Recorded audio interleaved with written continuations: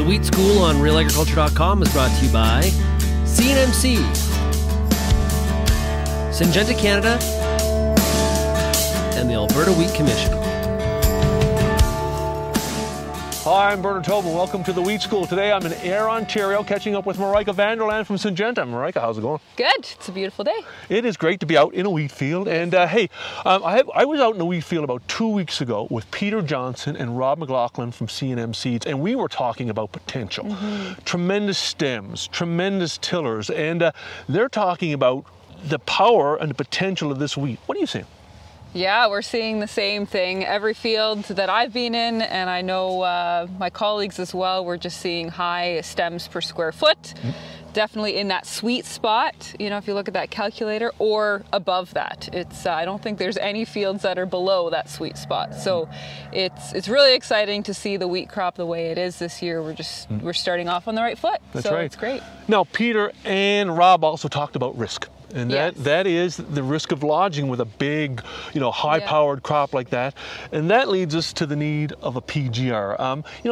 And you guys at Syngenta, Modus is your product. Yeah. Let's talk timing. What's the optimum timing for a PGR? Yeah, for sure. So optimal timing is in that growth stage 30 to 32 window. That's what we would say the optimal timing is for Modus, but manipulator would be very similar. Growth stage 30, a lot of fields are approaching that or at that. This field, for example, is at growth stage 30. So yeah, the potential is there, the risk is there. We've been moving the bar on growing wheat here in Ontario. It's no longer poverty grass, it's prosperity grass, right? And we're setting up for that this year. Yeah. Now, a lot of the conversation now is about the weather. Yeah. And where that may move this crop or may not move this crop, and how the implications for a PGR. How big is that window, and how do you have to think about that window over the next couple of weeks? Right. Yeah. So we're at growth stage 30 now, and we had an amazing week of weather 2 weeks ago. That second week of April, really warm. We accumulated over 100 growing degree days in that week. So I mean, everything just popped out of the ground, right? And the wheat woke up, and so we moved quickly into that growth stage 30, but now last week and this week we're accumulating about 50 growing degree days per week.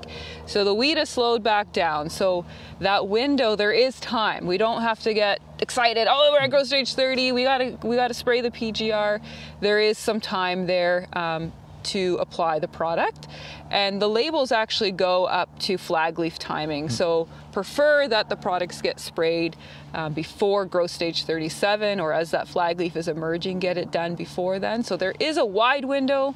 The optimal timing is 30 to 32, but like we saw in 21, that was a year where it looked like this. We had great yield potential as well, but we were very cool and wet through the early part of May, and a lot of the wheat did not get the PGR until growth stage 32 and a lot of it actually was growth stage 37, right. And we still got excellent protection. So there's the optimal window, but there is time there, and with the weather forecast that we have, we're going to be moving slower than we did 2 weeks ago. So there is some time.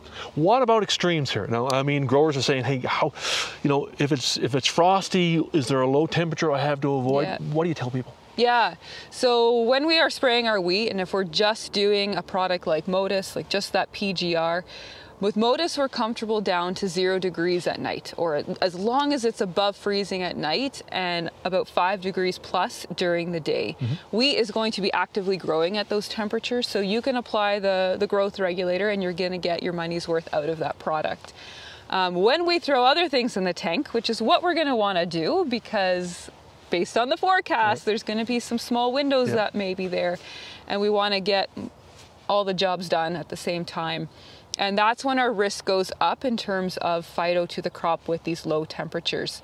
So on its own, if you do a product on its own, it's a bit more forgiving. When we add multiple things to the tank, specifically that herbicide, fungicide, and PGR, we have a lot of surfactant. There's surfactant in each one of those products.